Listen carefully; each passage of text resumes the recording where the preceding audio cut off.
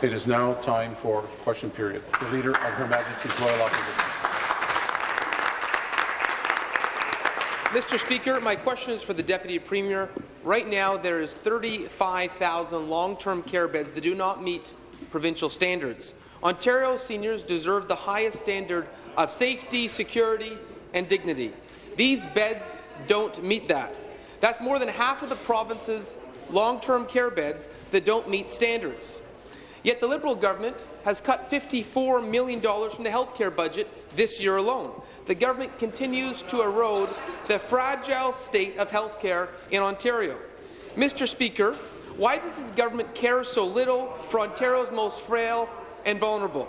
Mr. Speaker, why are seniors allowed to live in conditions deemed unfit by their very own government? Deputy Premier. Thank you, Speaker. And I just need to clarify before I hand to the in supplementaries Deputy to the House Leader. Associate Minister responsible for long-term care, Speaker. I need to make it very clear that the health care budget has not been cut, and any suggestion that the health care budget has been cut is absolutely erroneous. It is.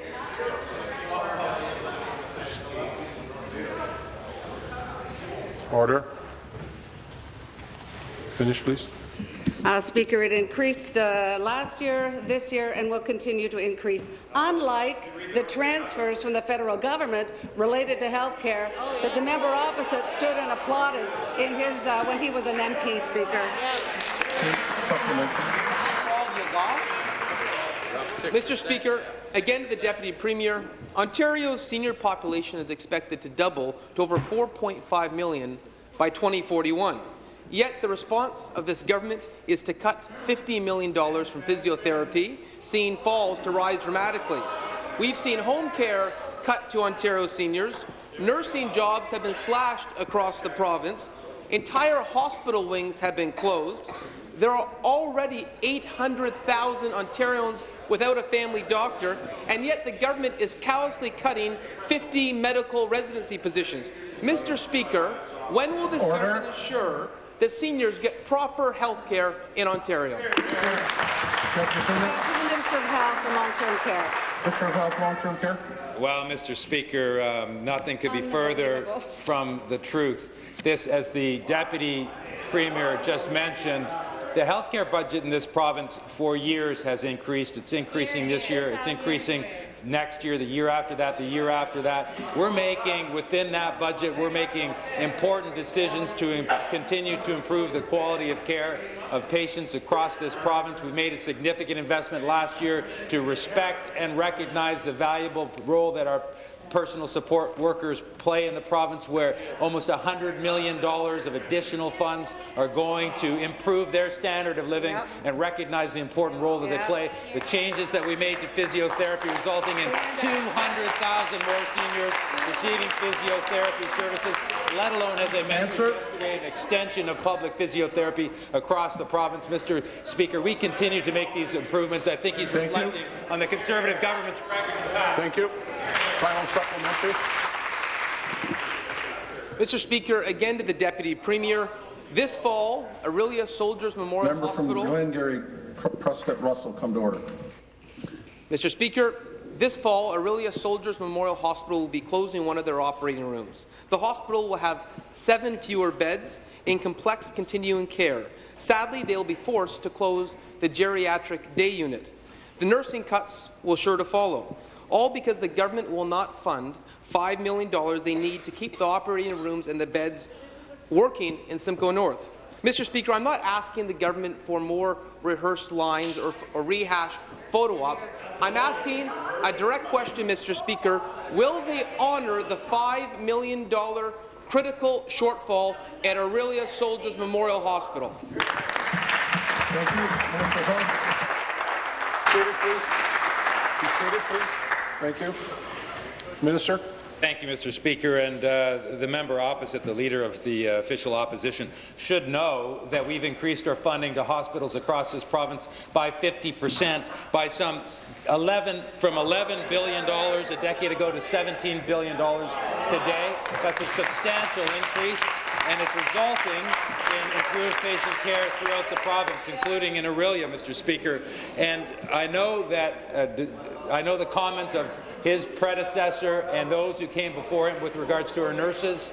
We're committed to our nurses in the province. We've added more than 24,000 more nurses, including 10,800 RNs in this province over the past decade.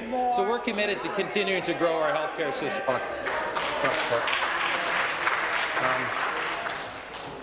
There's been some engaging of conversations between people that are sitting near the minister and those that are making comments haphazardly. I'm asking for all of us just to listen to the question and answer. Please finish. Party opposite never even bothered to measure wait times for important surgical procedures in this province. We began to measure those wait times. When we began to measure them, what we found, we inherited the worst wait times in Canada. We now have the best wait times, the shortest wait times in the entire country, Mr. Speaker. Be seated, please. Be seated, please. The member from Nepean Carleton will come to order. New question. The member from...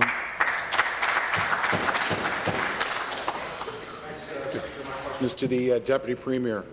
Ontarians are disgusted about huge bonuses awarded to well-paid Pan Am executives. Speaker, handing up to $450,000 to people already paid at least $250,000 earns this government a gold medal in being out of touch, especially when we see hospital services slashed, people struggling to find home care or long-term care, and so many families unable to make ends meet. We don't even know what the games cost, but in world record time, this minister opens the vault to those who have already cashed in. Speaker, will the government do the right thing by issuing an immediate stop payment on these obscene bonus checks? The minister responsible for the Pan Am Para-Pan Am. Minister responsible for the Pan Am Game. Oh, thank you, Mr. Speaker. I'd like to congratulate the member opposite for being the new critic for tourism, culture and sport. And I want to start by saying this, Mr. Speaker. I had an incredible summer out there across the province meeting our athletes and getting into different communities. In fact, the best way you could have met with a Conservative this summer is to show up to a Pan Am game in one of their communities, because they were there the whole time. But the story's very different here in the legislature, and from the very beginning, Mr. Speaker, the Conservatives have been attacking these games. They said we weren't going to be able to sell any tickets. We sold over 1 million tickets for the Pan Am Games. My former critic said no one's cheering for these games, but Mr. Speaker, 1.4 million people attended our celebrations throughout the province. Mr. Speaker, more than 31 million Canadians tuned in either through the television or radio for the Pan Am Para-Pan Am Games.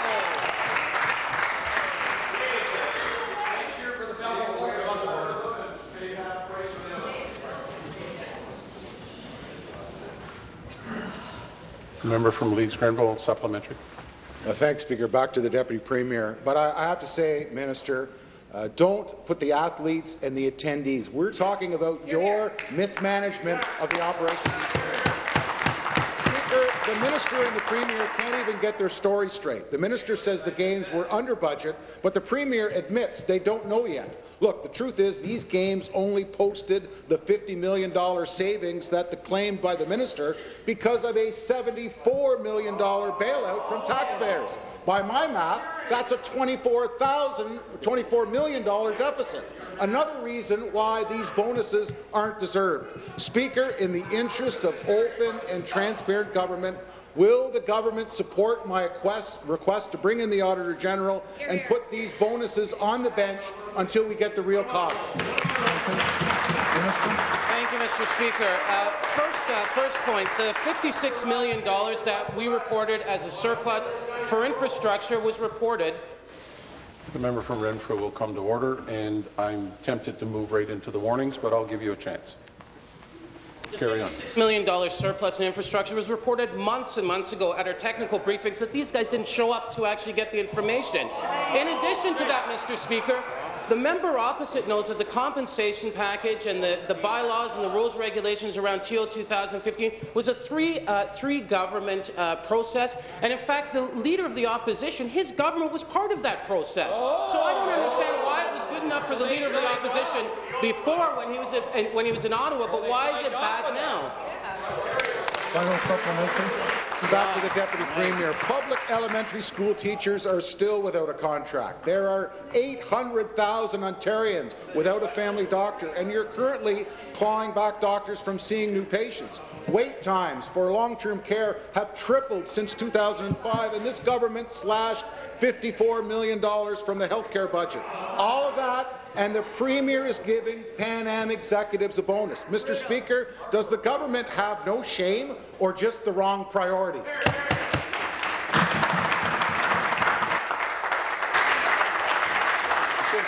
Stop the clock. Be seated.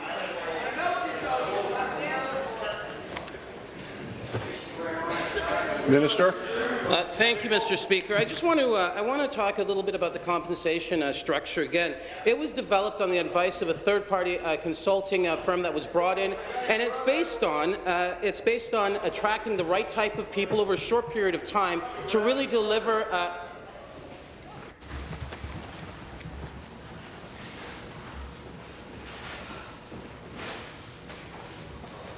Carry on, please.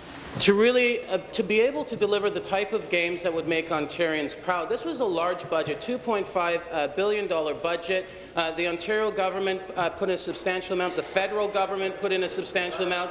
The municipal government put in a substantial amount. And really, we wanted to attract the best and brightest from across this country to help us deliver the best type of games, and we were able to accomplish that, Mr. Speaker. Thank you. New question, the Leader of the Third Party. Thanks very much, Speaker. My question is to the Acting Premier. The Premier is ploughing ahead with her scheme to sell off Hydro One. She's ignoring 83% of Ontarians who want to stop this privatization scheme and keep our hydro in public hands. But rather than listening, Speaker, the Premier is doubling down on the biggest privatization in this province since Mike Harris. How can the Liberals defend the sell-off scheme when they have no mandate, Speaker, they have no public support and no evidence whatsoever to sell off Hydro One? Deputy Premier. Well, thank you, Speaker. And I think the Leader of the Third Party will recall that this actually was in our 2014 budget. This was in our election platform, and it actually was in their platform as well, because they used our fiscal assumption, Speaker, to develop their plan. Looking at assets is the responsible thing for a government to do. We have a very strong need to build the infrastructure for the future, Speaker, for today and for the future. That infrastructure must be paid for. We have looked at ways in which we can pay for that infrastructure, but make no mistake about it, the infrastructure is required. So I am just asking the Leader of the Third Party exactly what infrastructure projects she is recommending that we not proceed. Answer. Because the only choice is you build them and pay for them, or you don't build them at all. The member from Hamilton East Stony Creek, come to order, please. Supplementary. Speaker, I can guarantee the Deputy Premier that this party, the New Democratic Party, is probably the only party in this legislature that would never privatize Hydro One. Not today, not tomorrow, never. But that party and that Premier and that Liberal government are in fact determined to sell off Hydro One. But to get away with it, Speaker, to get away with it, they need to keep Ontarians in the dark.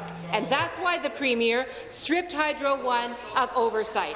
That's why she removed the ability of our public watchdogs to look into Hydro One and to look out for the people of Ontario. And that's why she refused to let Ontarians have their say in public hearings or in a referendum. How can this Liberal government defend the biggest rollback of accountability in the history of our electricity system, Speaker? Well, Speaker, I'm happy to refresh the memory of the Leader of the Third Party. In their 9-page platform, the NDP borrowed our plan, including our plan to maximize the value of our assets. In an interview with News Talk 1010 Radio, the leader of the third party said, and I quote, on May the 7th, "There is no doubt we did talk in our platform about looking at some of the physical assets the province owns." Speaker, during the campaign, they talked about looking at assets. After the campaign, when they put their finger in the wind, Speaker, now they are opposed. We need to build this infrastructure. The people of the province are counting on us to build infrastructure.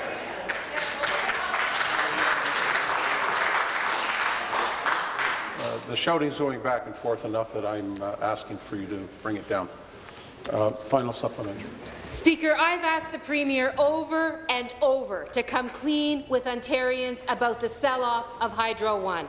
But the Premier stubbornly refuses to bring any openness, Speaker, any transparency, any accountability to her scheme.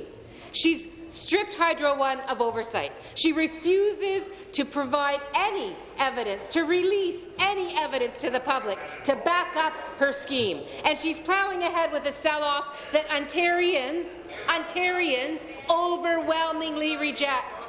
Why does this acting Premier believe that Ontarians should be kept in the dark about the single biggest privatization scheme in a generation? Well, Speaker, when it comes to transparency, let me review the record on that.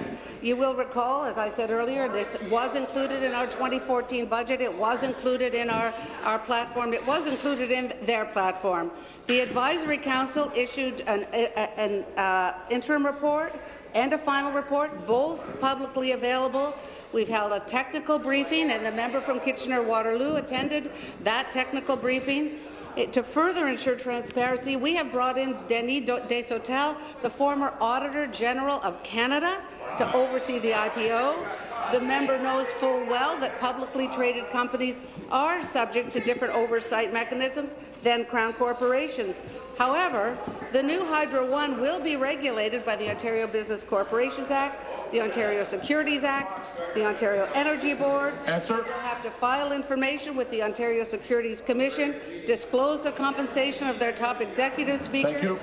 Thank you.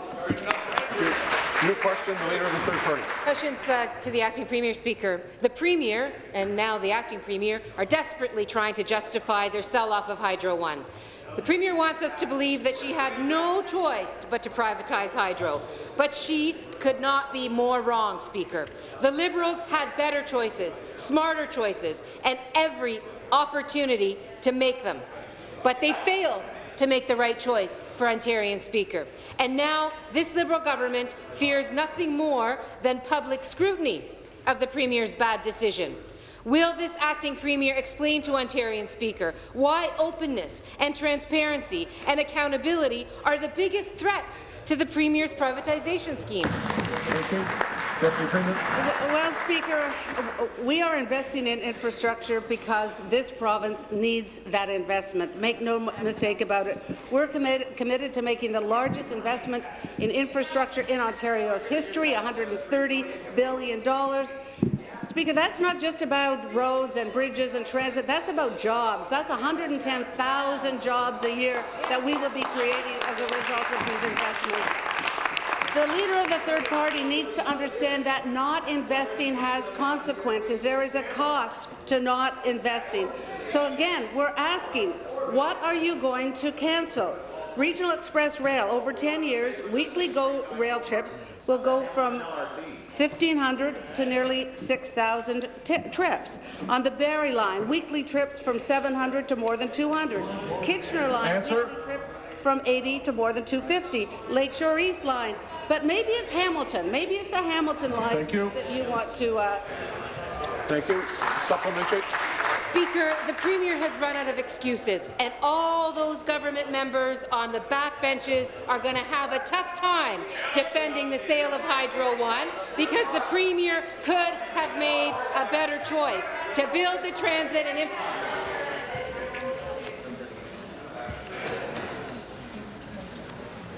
Finish, please. The Premier could have made a better choice to build the transit and infrastructure that our province needs, and every single one of those backbenchers knows it, Speaker.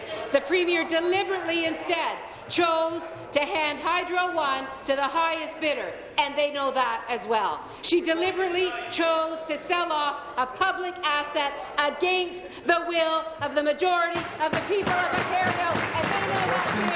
And she deliberately chose to protect her small group of powerful friends. Will the acting Premier do the right thing and admit that openness, transparency and accountability is the biggest threat to this Premier scheme? Thank you. Deputy Premier. So, Speaker, what we are doing is creating new assets. We are creating those assets that are needed for today. Yes, it's true that 140 years ago, Sir Adam Beck from London, Ontario, had a vision. He saw what Ontario needed at that time in history, and they needed electricity, Speaker. The government of the day acted on that, built that electricity system. The government of today sees that we need to build infrastructure, Speaker, whether it's a connecting leaks.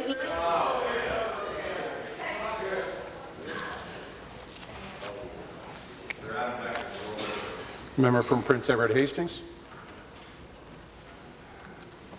Carry on.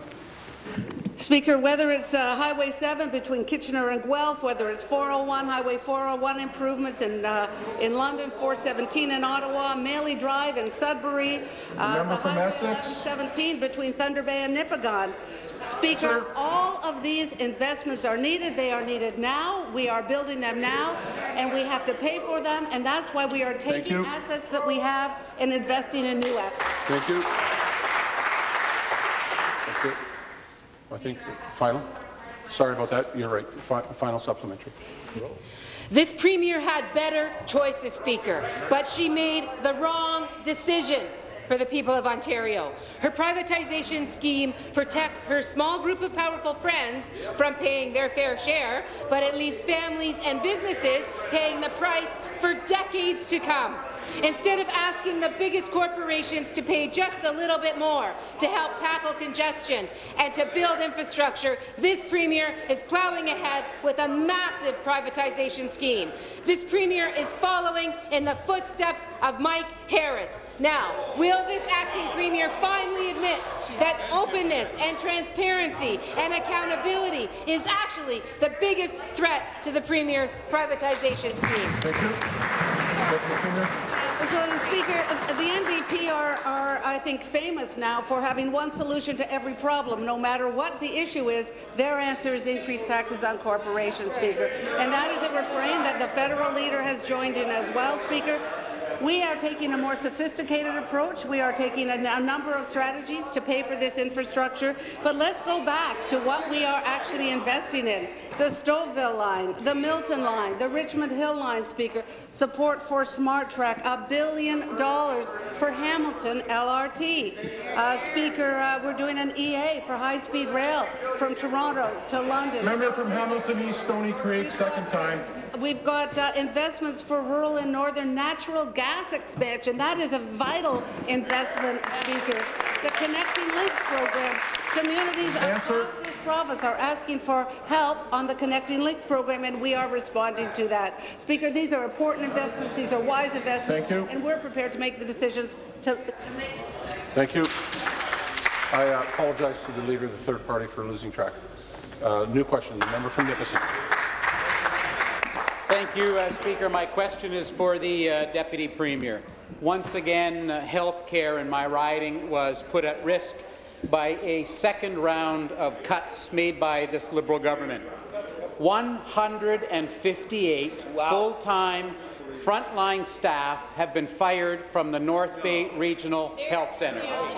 More than half of them were nurses. This is on top of the 197 frontline healthcare workers already fired at the hospital. Again, more than half of those were nurses. Speaker, this is devastating for the community, the workers, and their patients who are now rightfully concerned about access to quality health care. Speaker, do the Liberals have any remorse whatsoever over squandering $1 billion on the gas plant scandal, money that could have been used. Deputy Premier. Minister of Health and Long-Term Care. Minister of Health and Long-Term Care. Well, thank you, Mr. Speaker. I'm happy to talk about North Bay Regional Hospital as well. The new hospital that was built and opened, I think, 4 years ago as a result of a capital investment of this Liberal government.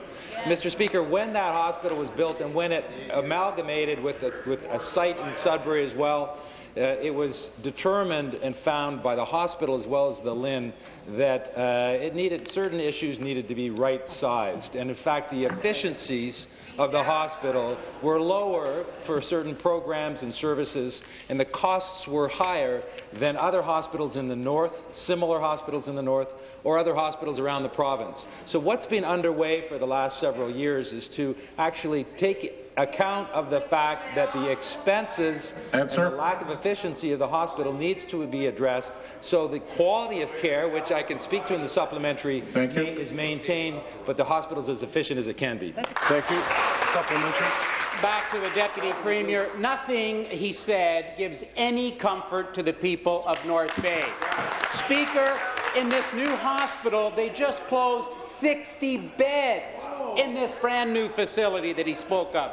They're not just cutting in my riding, Speaker. Hundreds of nurses and frontline healthcare services have been cut in hospitals right across Ontario: Leamington, Chatham, New Liskeard, Timmins, Sudbury, the Sioux, Orillia, Quinte, Scarborough. And just this week, we learned that frontline cuts in Ottawa led to higher readmission rates. The Auditor General warned that this Liberal government's continued deficits will lead to the crowding out of important programs. Speaker, we now know exactly what the Auditor was referring to. What is this Liberal government going to do about the deteriorating healthcare services in North Bay? Thank you.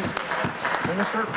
Well, Mr. Speaker, this is ironic coming from the party that ran on a platform of cutting 100,000 public sector jobs in the last election, Mr. Speaker.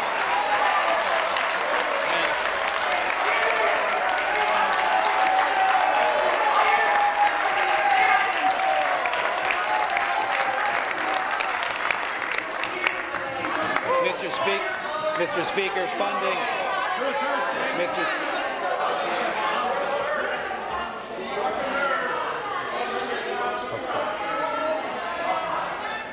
Order, please. We'll start the clock. Start the clock.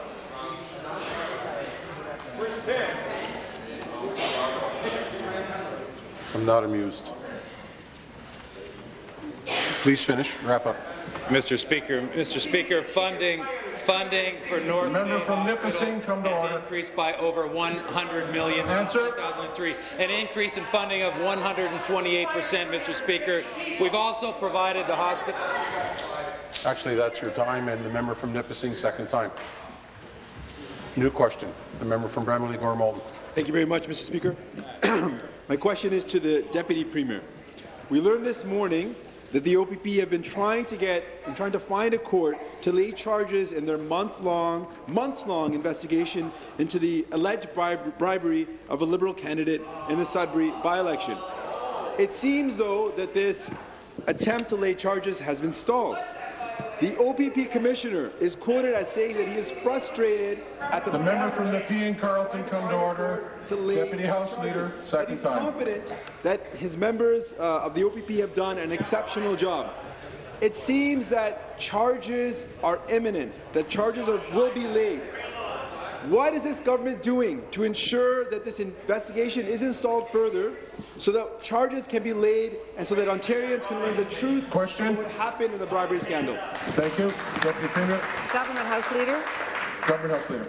Well, thank you very much, Speaker. And I must say that I'm very surprised to hear this question from the member opposite, who happens to be a lawyer, who presumably knows how the system works, and he knows that a system is very independent and arm's length from the government. Speaker, from day one, we have been absolutely clear that this investigation is arm's length from the government, is being done, undertaken by the proper authorities, and it will their processes that will determine the entire investigation.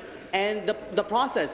There is no engagement, there is no interference from the government, and that is absolutely clear. So I am not sure, Speaker, what the member opposite is trying to ask, except for he's trying to interfere. He's seeking interference from a government in an arm's length process, which is totally unacceptable, Speaker. Thank you. Supplementary. Thank you very much, Mr. Speaker. I'm sure the government agrees that the OPP do phenomenal work in our communities, and they've done an exceptional job here. They seem to think that a case is made that there is enough evidence to proceed to charges against a senior member of the Premier's office. The Liberal government has repeatedly promised that they will be an accountable and transparent government. The people of Ontario want and demand a transparent and accountable government. So when there's an allegation of bribery, something as serious as bribery, involving a senior official in the Premier's office, it raises some serious questions, and Ontarians deserve to have those answers. We are hopeful that a criminal investigation and now potential upcoming criminal prosecution will provide those answers. But we need assurances that the government will provide the necessary support and resources to ensure that this investigation proceeds to a prosecution. Will this government commit to providing the support to this investigation? Thank you. Speaker, I've never heard a question with that many ifs and mays and could and maybes and should and woulds as I just did in this question. Speaker, it's absolutely clear that this is an arm's-length investigation, arm's length from the government. No charges have been laid at this point.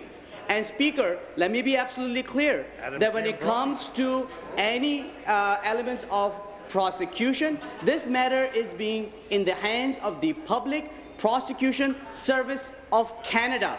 It is not being dealt by the Ministry of Attorney General. From day one of this investigation, we moved this entire process in the hands of the Public Prosecution Service of Canada, which is part of the Federal Ministry of Justice. This is arm's length, Speaker. All the resources of the process and the system are always available. And I urge all the members, especially like the member opposite who happens to be a lawyer, to respect the process and don't urge the government to interfere in the process. New question, the member from Halton. Thank you, Mr. Speaker. Mr. Speaker, my question is for the Attorney General. As recently as Tuesday, I have been reading newspaper articles and hearing public outcry regarding a recent Federal Court of Appeal decision that was handed down. My constituents in Halton, as well as myself, would like some clarification about the case. Mr. Speaker, I understand that the Federal Appeal Court ruled from the bench that the federal government's policy forcing face coverings such as niqabs to be removed while taking the Canadian citizenship oath violated the Citizenship Act. Mr. Speaker, the Act clearly states that candidates for citizenship must be allowed the greatest possible religious freedom when they take the oath. I had read that Ontario intervened, but was wondering if, through you, the Attorney General could provide some clarification on the case itself, as well as Ontario's position on the matter. Thank you. Attorney General. Thank you, Mr. Speaker, and I want to thank the member from Alton for this very important question. As Attorney General in Ontario, I welcome the Federal Court of Appeal dismissal of the federal government's appeal over a ban on face coverings at citizenship ceremonies. A guiding principle, Mr. Speaker, of our government is to treat everyone with dignity and respect and to accommodate diverse identities as outlined under the Charter and the Human Rights Code in Ontario. It is imperative to ensure that this principle applies to all women in our province, regardless of their religious belief. That is why our government, the Government of Ontario, intervened before the Federal Court on Appeal, in this case in support of Ms. Iscoash's position. For this reason above, if leave to appeal this matter is granted by the Supreme Court of Canada, Ontario will intervene to defend the right and freedom we hold so dearly. Thank you. Mr. Speaker, I'd like to thank the Attorney General for her excellent answer. Now, one of the concerns I've heard from my constituents is that the federal government's insistence that women remove their face coverings for citizenship ceremonies isn't just an inappropriate position from the perspective of religious freedom, it's also inappropriate on a gender basis. The federal government's position discriminates against women. Mr. Speaker, can the minister please inform the House on the government's perspective regarding the gender bias inherent to the federal government's position on face coverings at citizenship ceremonies? Thank you. Minister responsible for women issues. The Minister responsible for women's issues. Thank you, Speaker, and thanks again to the member from Halton. This is a very important and serious question, and absolutely, this federal policy, which I'd like to note has been struck down decisively by the courts twice, is inappropriate on so many levels and of special concern to me in the impact it has on women. We know that women's clothing choices have often come under unwarranted attention and judgment as a reflection of their character and trustworthiness. Whether it's niqab or a miniskirt, that is not okay. It's simply not okay to deny the dignity and autonomy of any woman to wear what she wants. Can I please have this referred to government policy?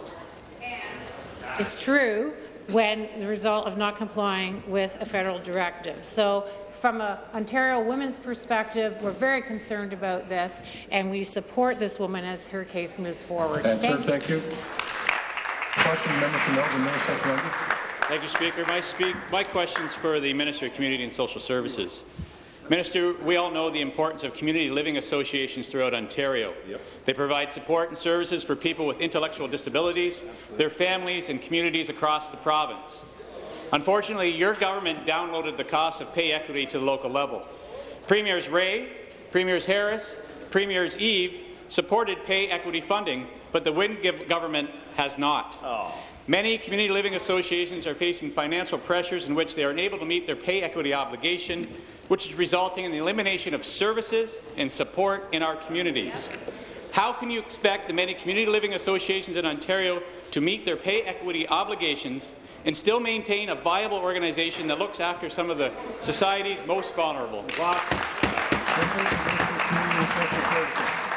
Thank you very much, Mr. Speaker, and thank you to the member for the question. Certainly the situation with Community Living Elgin is one that I have become very familiar with, and our ministry is working very closely with that organization to ensure, first of all, the most important aspect of this particular situation is that individuals continue to have access to services and supports that they require, and that partners and staff in the sector are fully supported in that work. Certainly the organization, which of course is an independent organization with its own board of directors, is a transfer payment agency of our government.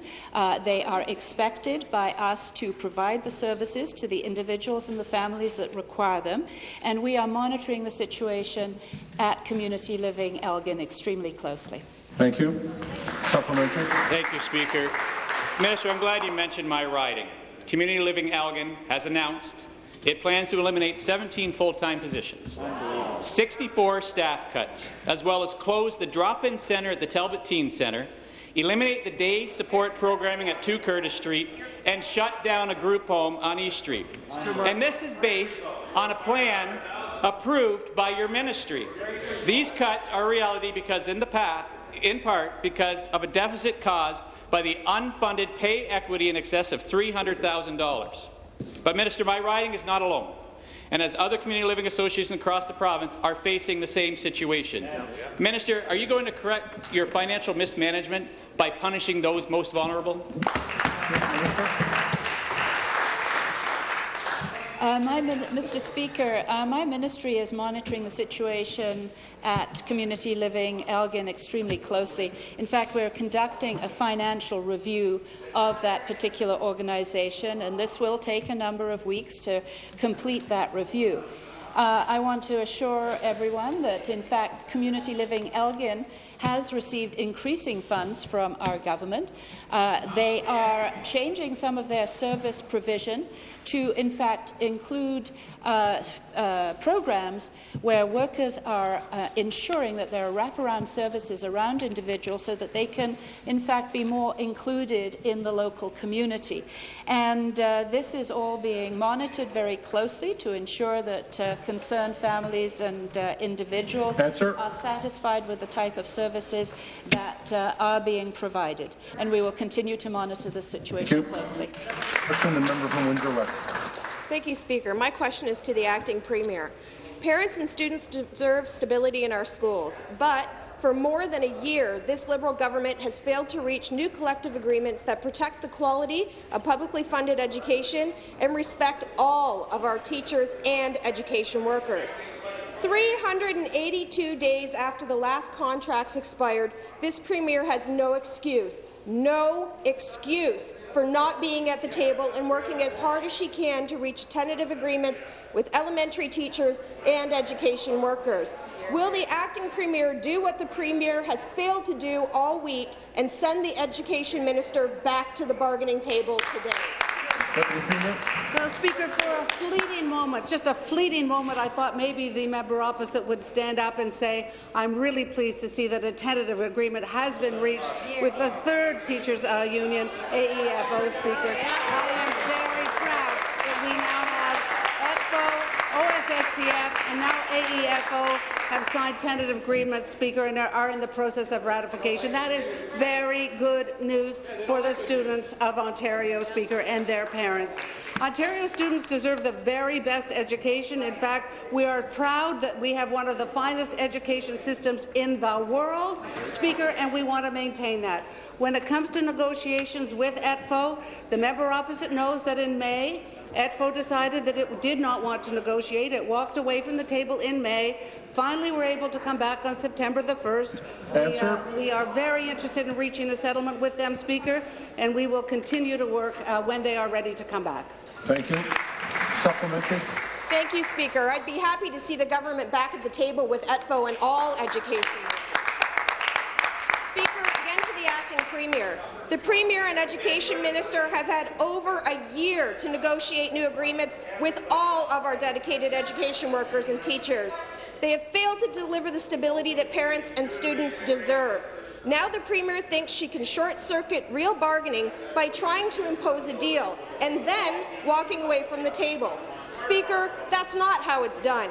But once again, we see that the Premier is more interested in helping the federal Liberal campaign than she is in negotiating agreements that restore stability in our classrooms.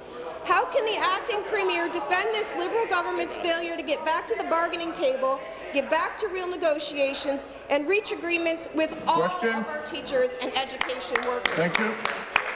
Deputy Premier. I can assure the member opposite that we've been working very hard to reach that agreement.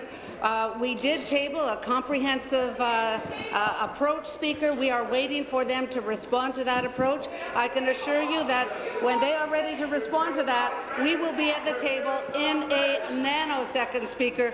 We want kids to be in a good learning environment. We want teachers to be free of the stress that comes with labour uncertainty, Speaker. We are very motivated. This has nothing to do from our side with the federal government, but, Speaker, we are working with CUPE. We are working with other educational workers. We want that peace and stability in our classroom, and I am delighted that we have had success with OECTA, with OSSTF, and now AEFO, Speaker. Answer. Thank you. New question. The member from Scarborough, Agent Gordon. Minister of Tourism, Culture and Sport. This summer, I was thrilled to be one of millions of Ontarians to be caught up in the Pan Am fever. It was hard to miss, Mr. Speaker. There was something for everyone, thrilling athletic competitions, amazing musical performances and cultural experiences from across the Pan-American countries. Whether it was through the torch relays that touched 130 communities in Ontario or a celebration that were held during the Games. Across the province, Ontarians were cheering the athletes. Furthermore, thousands of enthusiastic volunteers like Scarborough Agincourt Youth, Cindy Yu and Lena Lee, who made the Games possible. They supported the athletes and were cheering their achievements throughout the Games. Speaker, through you to the Minister, can he please inform the House about how the people from the province, the countries and the world participate in the Pan Am and Para-Pan Am Games this summer? Minister of Tourism, Culture and Sport, responsible for Pan Am Para-Pan Games. Thank you, Mr. Speaker. And I want to thank the member from Scarborough Agincourt for her question, but also for her support for the Pan Am Para-Pan Am Games. I know that she's absolutely right. Ontarians love the Pan Am and Para-Pan Am Games. Mr. Speaker, there was a lot of hard work put into it, and it took a lot of hard work from people throughout our ministry and our partners across Ontario, but also several members in this House. I know Minister Naqvi was responsible for coordinating a strong security plan. It was very successful. Minister Del Duca kept the region moving, and I'm very thankful for his work. Minister Duguid looked at infrastructure and were able to come $56 million under budget with our infrastructure. And of course, the Premier, who is a strong advocate for sports and athleticism here in the province of Ontario. But there were also members opposite that showed up to support our athletes, and I want to support the members in the opposition who showed up for supporting our athletes because it was very important for the success of the Games. Supplementary. Thank you, Speaker. Thank you to the Minister. I know that our government bid on these Games not only for the incredible excitement that occurred during the Games, but also provide a legacy that would benefit our province for generations to come.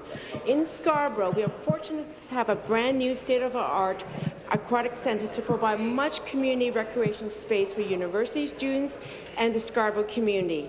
The facility is expected to serve 1,000 to 1,500 students per day from the University of Toronto's Scarborough campus. This facility will provide lasting legacy not only for the high-performance athletes, but also students, support groups, community residents of all ages and abilities. Speaker, through you to the Minister, can he please inform the House about the legacy left behind by the Pan Am and the Para-Pan Am Games? Thank you. Minister. Well, thank you, Mr. Speaker. And the member is right. There were a lot of new facilities built and some retrofits with our existing facilities that were here in Ontario. And if you look around the GTA and across many parts of the province, these facilities bring in a renewed sense of inspiration to our athletes and our people involved in amateur sport across Ontario. When you go out to Milton and look at the Velodrome, it's just transformed that landscape. The member is right about Scarborough, the Aquatic Centre. It's transformative. And we've built into the plan, Mr. Speaker, over 90,000 hours of community use for people to get into those buildings and use those facilities.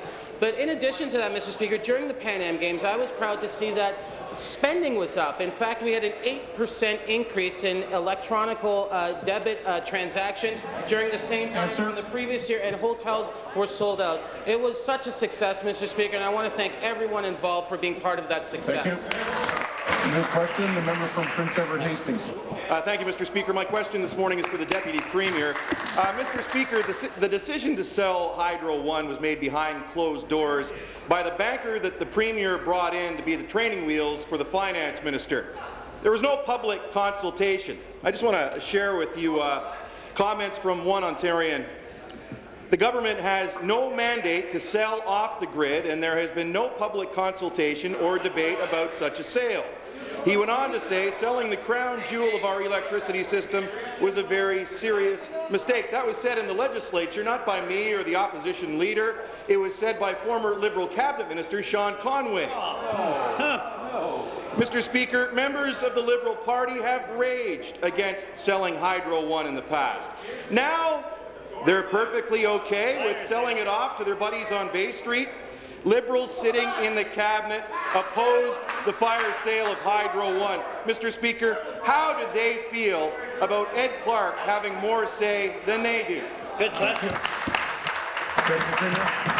Well, Speaker, given that the member opposite is interested in some quotes from days gone by, I've got some for you too. So I've got some quotes from the member from Simcoe Grey, Speaker, who said, let's just listen to what he said. The government announced on December 12, 2001, that it has decided to privatize Hydro One. We believe this decision best serves the interests of Ontario taxpayers and electricity customers. The member from Simcoe Grey, he'll remember that. He also said, over the long term, we believe that the restructuring of the electricity system in Ontario will impose sufficient market discipline. But that's not enough. There's more, Speaker. There's more. On January 24, 2002, he said, We believe this decision best serves the interests of Ontario taxpayers and electricity customers. Some people mistakenly refer to electricity competition as deregulation. Thank you. It is not. Thank you. Supplementary.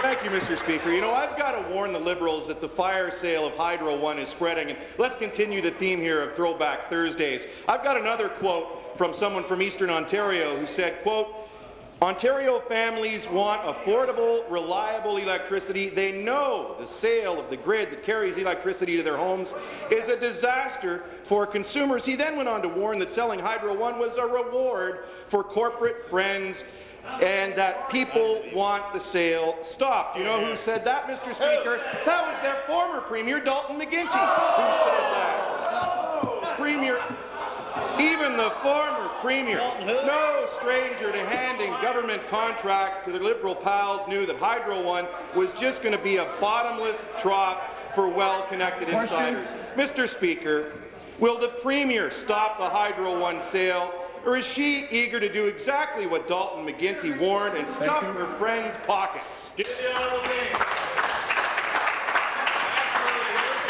Stop the question.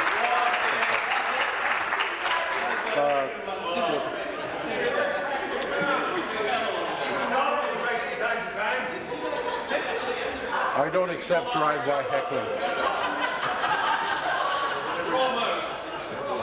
On a serious note, I would advise the member to be very cautious of the type of language he used in his last sentence.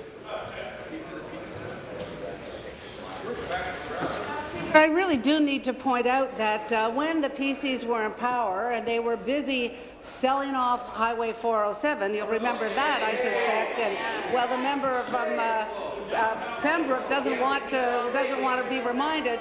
Selling off Highway 407, a fire sale price, no ongoing revenue, actually was helpful to us as we designed a program that maintains de facto control, Speaker, for the people of Ontario. Your plan was to sell 100% of Hydro. Make no mistake about it. You wanted to sell it altogether. You wanted no oversight, Speaker. We are broadening the ownership. We are generating some assets so we can invest in other assets, Speaker. This is an important initiative to undertake because the people right across this province, whether they're in big cities or small towns, rural areas, medium-sized cities, they are all asking for investments in infrastructure. The only way we can do that, Speaker, is by leveraging existing assets so we can build new ones. Thank you. Your question, member for Timiskaming-Cochrane. Thank you, Speaker. My question is to the Minister of Agriculture. Farmers across Ontario become very frustrated with the government's seemingly unwillingness to develop regulations regarding neonic-treated seed that actually work on the ground. The first sign was when they held the EBR consultations in the middle of planting season when farmers had no time to talk about the regulations, and things haven't gone any better. And one screaming example, Speaker, is you need a certified crop advisor to approve your needs assessment for an ENIC seed. We agree with that. Farmers agree with that. But the crop advisor can't be affiliated with any company that sells seed. So the majority of crop advisors are now out of the game, people that farmers have trusted for years. Does the minister actually believe that these people aren't competent or independent? Thank you, Speaker. Thank you. Minister of Agriculture. Well, thanks very much, Mr. Speaker. Through you to my friend from Timiskaming Market, I want to thank him for his question this morning. As we do know, there is a legal case that is pending on the regulations, and I can't comment on that. But basically, Mr. Speaker, we've identified 4 contributing factors to pollinator health in the province of Ontario. Number 1, there was 2 severe winters that have caused an impact on pollinator health. 2, the fact is that there's a number of hives in Ontario that have been invaded by the varroa mite. 3, there's the management issue of the hives between professional managers and hobbyists. And 4, the blanket use of neonics across the province of Ontario. The bottom line, Mr. Speaker, is if you need to use neonics in the province of Ontario, if you have demonstrated need, you can get access to them, Mr. Speaker, to our farmers in Ontario. Thank you. Supplementary. Speaker, once again, the minister asked a specific question and didn't get an answer, so I'm going to rephrase it. I'm a farmer. I've used the same certified crop consultant for 20 years, Terry Phillips from the Timiskaming Ag Co-op. I've trusted him. He's told me at times, you know, John, you shouldn't spray because it's too late, or it's not effective, or maybe you should rotate more. He's given me good advice. But Terry Phillips, according to the government, is not qualified to give me advice on neonics. That's ridiculous. And I'm glad I'm a farmer to be able to say that, and the minister should take heed that a crop advisor is a crop advisor. They're certified, and if they're not certified, tell me why you don't believe in their certification. Thank you. Be seated, please. Be seated, please. Thank you. Speaker, member from Dufferin-Caledon come to order. Question. I want to thank the member for a supplementary question because I just found out something this morning. The member from Mr. Bay Crankford, the member from Mr. Bay Crankford had this to say on May 7th to the Chatham Daily News. As a party, we believe there is room for more regulation. I've used neonics on my farm. They're very effective, but perhaps, Mr. Speaker, they were overused. Do we believe there should be stronger regulations, Mr. Speaker? He said yes. Thank you very much. Thank you. Any question? The member from Newmarket Aurora. The question is to the Minister of Economic Development, Employment and Infrastructure. Minister, I know your ministry has been very involved in our government's efforts to spur innovation in this province and sharpen our competitive advantage in the global marketplace. One way we've done this is through creating an innovation hub at Mars, a hub that works to equip innovators and organizations with entrepreneurial skills required to compete in the 21st century.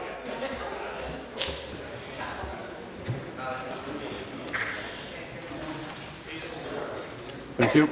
Carry on, please. Thank you, Mr. Speaker.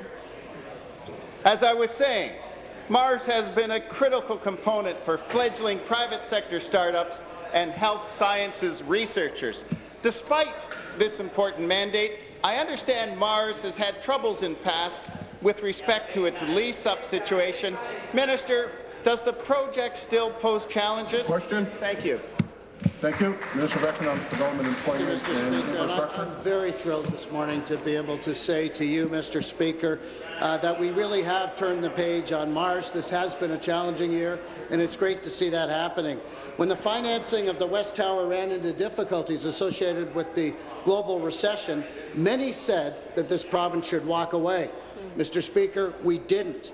We consulted real estate experts Michael Nobrega and Carol Stevenson. We got some good advice, and just as importantly, we had the courage to take that advice. It was unfettered advice, Mr. Speaker. It was good advice. Last December, when we announced that our government was stepping up to put Mars on solid footing, we had the full confidence, Mr. Speaker, that West Tower would be a success. Today, I can now confirm that Mars has attracted a really interesting and effective mix of innovative tenants that will drive research, innovation, and commercialization. It's now 70% leased, well on the way to be fully leased. Mr. Speaker, this is a success. Thank you. Supplementary. Well, thank you, Mr. Speaker, and thank you, Minister, for that exciting update. And I know that this project is something that is very important to not only residents in my riding of Newmarket Aurora, but of course to residents and business people across the province. It's exciting, and I'm so glad to hear that the minister stuck to his guns. Minister, recently the government announced that a new innovative tenant was joining the ranks at Mars and was setting up their Canadian headquarters here. This is surely an important milestone for a significant project such as Mars. JLab is a major research and development engine that assists health and biosciences companies transform science research into breakthrough healthcare products. The members opposite have been criticizing this project at every step, Mr. Speaker, but now it seems that the building is leasing up on time and that things are moving forward smoothly. Thank you. Can the minister speak? Before we finish, again, another reminder for all members, let's stay focused on how we present the question in the third person to the chair. Mr. Speaker, our government is very pleased that JLabs has agreed to establish its largest research innovation life science incubator here in Ontario. There's no question, Mr. Speaker, that JLabs is a coup for this province's bioscience sector. The competition was stiff from other jurisdictions, and we won that business, Mr. Speaker, because we stepped up with investments that helped ensure that that investment came here instead of other places in North America, and because also of the availability of the Mars West Tower.